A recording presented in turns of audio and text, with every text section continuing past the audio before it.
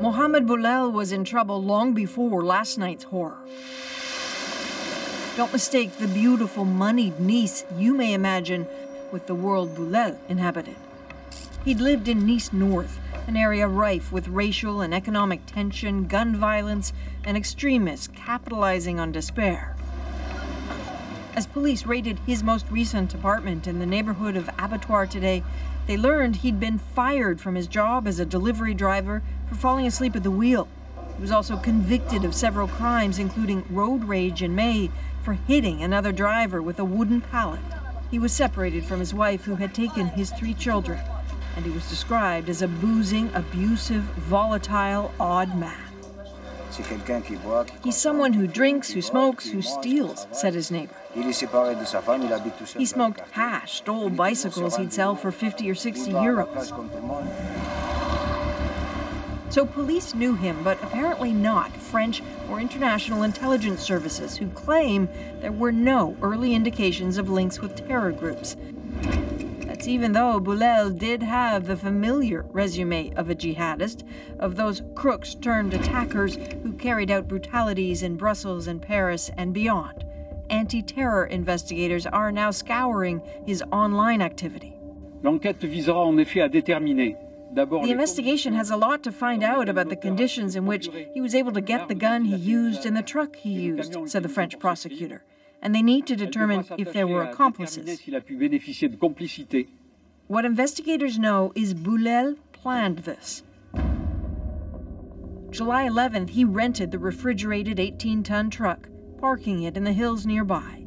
He rode his bicycle to it last night, drove it around for an hour. Then, at 10:45, he turned onto the Promenade des Anglais from a side street near a children's hospital. This part of the promenade was still open to traffic. A few blocks away, he killed the first 2 pedestrians. 700 meters later, pictures show at least 7 more bodies. After that, a larger crowd of maybe 10 is hit. Nobody knew what was going on. We all just knew that we had to run for our lives. He sped up, forced the truck onto the part of the promenade for pedestrians only. I suddenly heard the crash and people shouting. It was outside Hotel Negresco when he started shooting at police and accelerated again. We heard these sounds, pop, pop, pop, pop. This is where stories of incredible bravery come in. See that motorcycle? It seems its rider tried to stop or slow the truck. Then there are the reports of the man who jumped onto the truck to grab the driver, who then fired at him. That moment allowed police to move in to shoot the attacker, killing him outside the Hyatt Regency. He had been driving and killing for nearly 2 kilometers. As police went through that truck last night and today, they found Boulel's bicycle and an odd collection of weapons.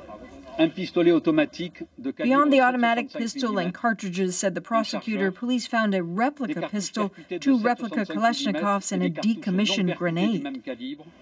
What else was he planning? That is still a worry. Is anyone else out there? With the state of emergency extended, in theory, France will have more resources to find out. But the French are not confident in their government or investigators now. The French president's motorcade booed as he made his way through parts of Nice today.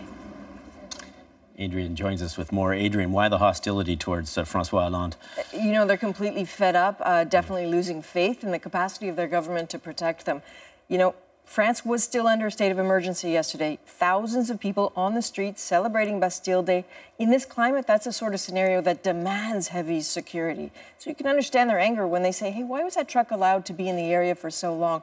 Why didn't anyone look inside? How did it break through the cordon? And what is the effect of extending the state of emergency? You know, it means police vacations get canceled. It means military personnel continue to patrol the streets. But the French are saying, is that really going to make a whit of difference? Well, that's a good question. I mean, is there a better way? Is there a solution?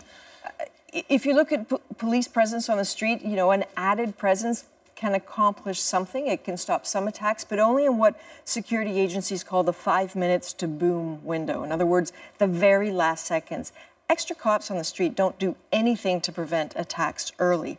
We don't know. The problem is we don't know what this was all about, this murder spree. We just don't know. But We do know that after the terror attacks in France in 2015, the French Parliament said, look, we have to do better than this. We need to coordinate. There are so many intelligence agencies in France that operate independently. Somebody's got to get them together. There has to be one coordinating body, and yet that's not happening here. And so you can understand that the frustration is building and people are getting tired of empathetic words.